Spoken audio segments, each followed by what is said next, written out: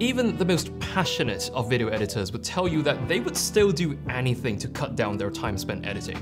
You could of course pay someone else to do it, or you could automate many of these tedious tasks in one of the most popular video editing apps like CapCut. Now, for much of my work, I still use NLEs like FCP and Resolve, but what's unique about CapCut is the way it was designed around social media content. So for this exact use case, it is incredibly well optimized. I will walk you through 5 of my favorite time savers in CapCut for desktop, starting with auto captions.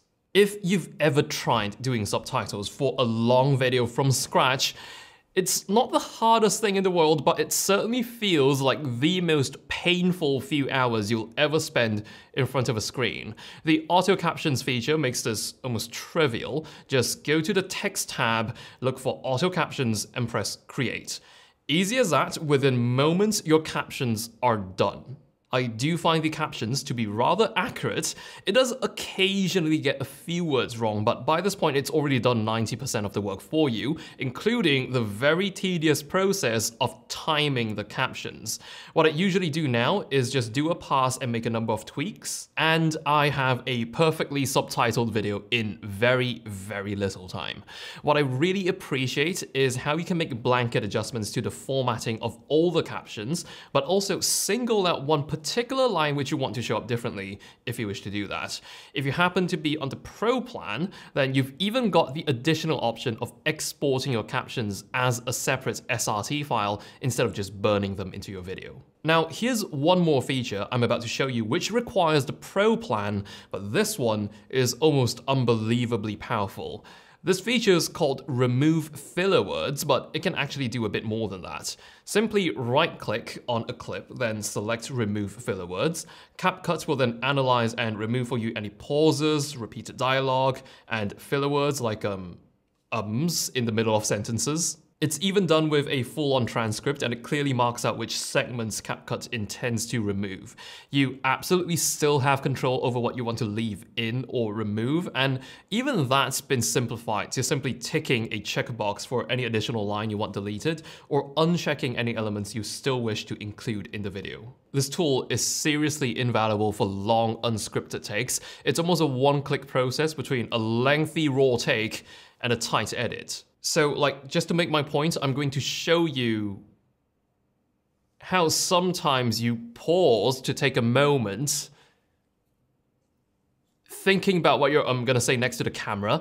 All these little filler words you'll spend time tidying up in the edit. There's now a way to automate that process. So, just to make my point, I'm going to show you how sometimes you pause to take a moment, thinking about what you're gonna say next to the camera. All these little filler words you'll spend time tidying up in the edit. There's now a way to automate that process. Feature number 3 is, again, very simple but extremely useful, and it's called Split Scene. It's a lifesaver when you want to use clips from a pre-existing video that's already been completed. For example, if I want to use clips from one of my previous projects in the video I'm currently editing, instead of pulling up the entire project file from my archives, I can just take that final video which I've published, run Split Scene on it, and pick out the shots which I need. You just right-click, split scene, and it automatically breaks up the video into its individual shots. Sometimes when I'm working on new product launches, I also get access to media assets like promo videos. In cases like these, I find the best way to use split scene is actually within the import window.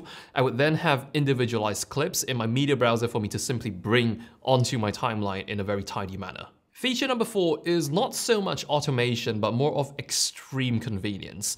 In CapCut, you can create video thumbnails without ever having to leave the app. Just place your playhead on any frame, which could be thumbnail material, then press this pencil icon to the left of your timeline. Press edit, then you can begin adding text, apply effects, and choose backgrounds for it.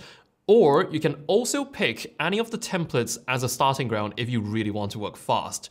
They're all fully customizable, and you can also crop your frame from this editor view. Once you're done, just press complete, and you don't really have to worry about it from this point on, because once you export your finished video, CapCut will save a JPEG of that thumbnail alongside your video. So when you go ahead and post it onto YouTube, the thumbnail's right there in the exact same folder your video was in.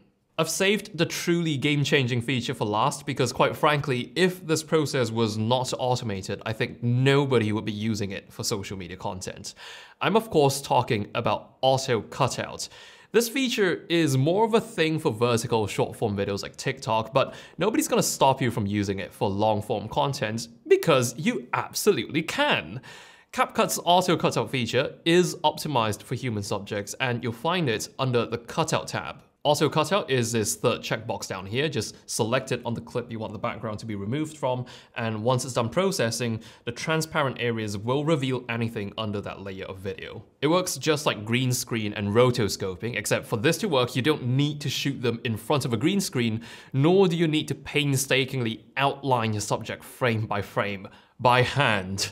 And when you're doing this, don't forget that you actually still have full control over the scale and position of the video that's been cut out. So this right here is a process which would have traditionally been extremely expensive in terms of resources, again, boiled down to just ticking a checkbox. So those were my top 5 CapCut features which will help you save some time, or maybe even a lot of time in editing. I'd recommend actually giving these a try for yourself because CapCut is absolutely free to download for both desktop and mobile. In fact, there is even a web version if you don't want to download anything at all. Some of these features I've covered on the desktop version, you might also find on the mobile version. And again, I really do think that these features are wonderful to have simply because of the amount of time and effort they can save you. There was a point in time when I thought a good video editing software might never come cheap, but the reality here today is it very well perhaps might even come completely free.